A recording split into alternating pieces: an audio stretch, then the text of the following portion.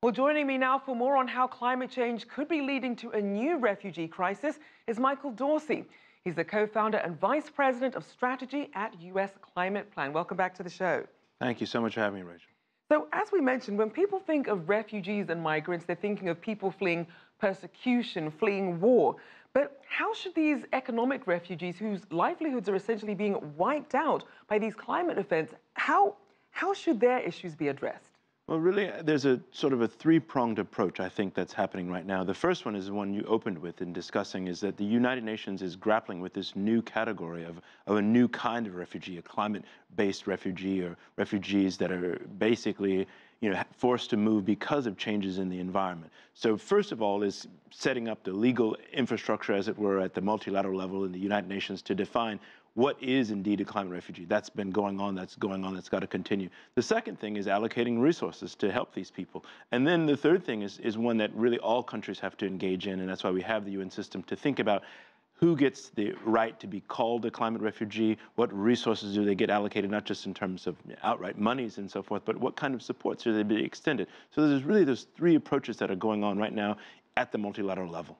Now, funding always seems to be a very hot button issue. So for these wealthier countries who really greatly contributed to climate change with their rapid development, how should they approach then the people who are suffering in these poorer countries who are now really bearing the brunt of it? How should the funding work? Well, in the international community, we have a term we call common, or a concept rather, what we call common but differentiated responsibilities. And that's a fancy way of saying that those who've got more resources, like wealthy countries like the US, like those countries in Europe, they've got a larger burden and a larger sort of responsibility to put resources on the table. That's something that a lot of countries in the UN system agree with. The US isn't always in agreement with that approach, but really we need an approach where those who have got more resources, have got more capacity, have to put those greater resources to the table, because it's those who have more who also have a larger responsibility to get out ahead of this problem, to save those people that are facing this crisis, those climate refugees that are happening around the world. So give us an idea, what could some of the long-term economic impact of this be? Well, the impacts are very huge. They're huge both for the countries where people are leaving as well as the countries where they're going to. So they're huge in two ends, as it were, but they're also the process of which people move. It's not always organized. People's lives are at risk. Sometimes they're moving very, very quickly. So there's a whole set of processes that take place that really shapes how we react to the unfolding crisis of climate refugees. And how effectively are countries dealing with this so far? Right now, I would say it's very uneven. There's a real robust conversation happening within the United Nations system, but there haven't been large allocations of resources to deal with climate refugees. Indeed, the UN is really tackling just the very concept of how we define a climate refugee. So we don't have those fixed institutional resources yet, but it's a conversation that's in process, and it's one I think that hopefully your show you're going to be paying attention to. Now, in terms of incentivizing these countries, or perhaps investing in the trouble spots now, what can be done? Well, there's a lot of things that can be done. First and foremost, rescue monies are needed, desperately in certain areas. There's a lot of evidence, for example, that the crisis in Syria was driven in part by changes in climate.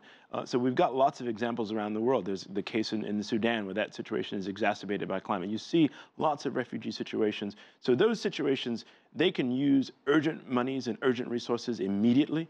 Over the longer horizon, we have to build in processes to accept people. We have to come up with new visa processes to allow people that are suffering from changes in weather and extreme weather to gain access and to be able to move. So there's a whole host of processes, some short-term, some medium and longer term.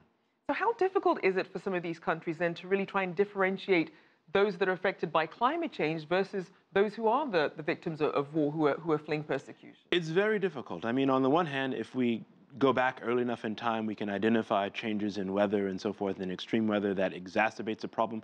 But if you have a war or a crisis in a region that's not related to changes in environment, it's hard to parse out who's responsible and how we should categorize individuals. So it's a very difficult task. It's one I think that the United Nations is stepping towards. It's not easy at all.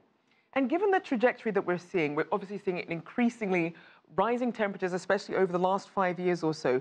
What does that tell us then about how the future of migration patterns might go? Well, that informs us and tells us that migration patterns are going to be changing drastically. They are already changing drastically. We're seeing many people migrate from places they haven't migrated before. We're seeing places that are, who receive, migrants being stressed economically. There are conversations in Germany, for example, where they've taken on a lot of refugees from the Syrian crisis that's pushed and changed the politics in Germany. That conversation is taking place in the United States, where people want to restrict, migration to this country for various reasons. So we have to have, I think, an open mind to the changes in migration, because it's going to be dynamically changing. But that's also why if we commit resources now, we can get out ahead of this unfolding problem.